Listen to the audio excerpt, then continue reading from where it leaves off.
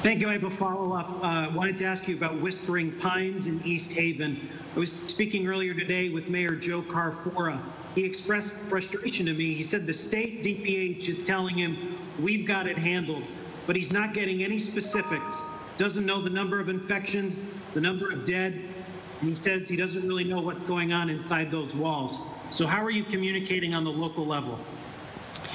So we had a conversation last night with the East Haven municipality, and we had several conversations. So we can certainly follow up with them if they don't feel that they've gotten the answers that they need, but we have been working closely with them. That's it for questions. Well, I'll just wrap it up on two fronts. I mean,